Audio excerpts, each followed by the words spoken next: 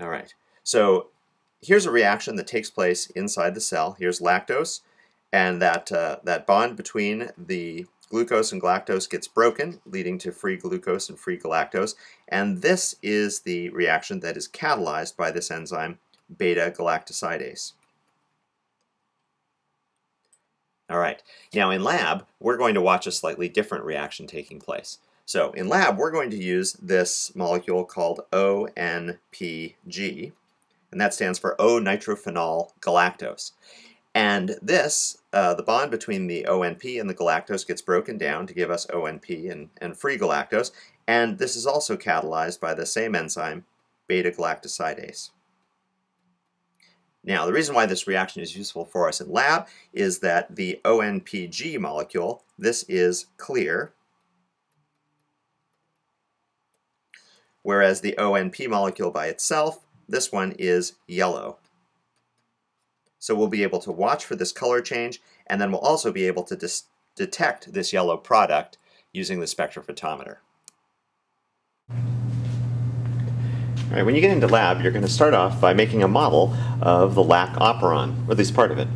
This rope represents a piece of DNA, and then here you can see this piece of paper represents the part of the DNA containing the beta-galactosidase gene. So as discussed before, this is the part that gets transcribed and translated to make the enzyme beta-galactosidase, and it's beta-galactosidase that you're going to be analyzing in this lab. Now, next thing I have to do is put on the regulatory DNA sequences. Alright, so now the regulatory sequences are set up, and there's a card in lab that's going to help you and your group get this part set up correctly.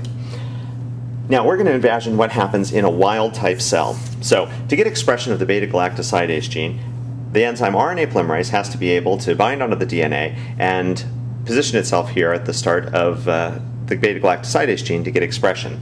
Now the interaction of RNA polymerase with the DNA begins here at this sequence called the promoter. And you can see the shapes here are designed to emphasize that the RNA polymerase and the promoter can interact. They have a similar shape there. Now, if nothing prevents it, RNA polymerase will then migrate along the DNA here to get to the beta-galactosidase gene, and transcription will start.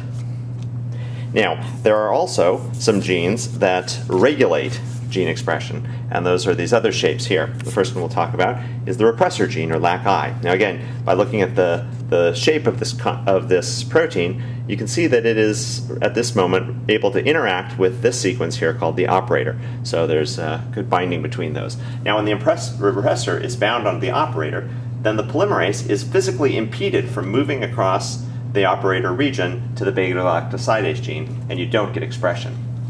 However, if lactose is present, the conformation of the repressor changes. Notice how here it's got one shape.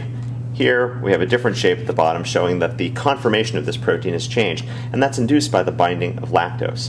So now the operator can no longer bind onto the repressor, and the repressor is going to diffuse away, and now RNA polymerase is free to move across this region, and you get expression of beta-galactosidase.